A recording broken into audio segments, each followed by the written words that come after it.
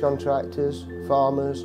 We're involved in fresh produce for retail, food service and convenience stores. Given the prospects of having potentially a 50% reduction in our fuel costs, we looked at the concept of biomass heating.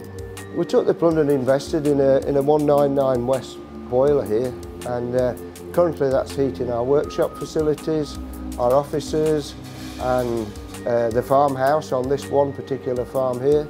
We're also doing trial work on triggering fruit to ripen it, i.e. kiwi fruit arrives and sometimes it's as hard as bullets and inedible, and so we need to go through the process to trigger the fruit to ripen it to make it suitable for sale.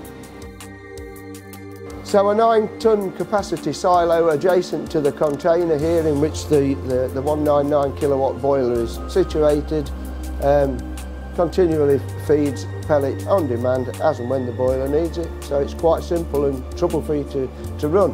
And what's really surprised me has been the low amount of ash created by this boiler. This small box will contain a month's worth of ash easily.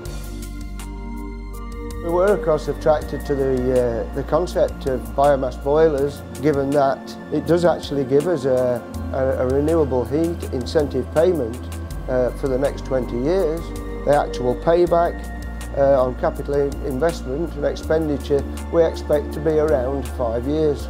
And within the agricultural sector, the justification for the expenditure and the rationale for taking this route is very justified, and it's a win-win for poultry farmers, livestock farmers and produce producers alike.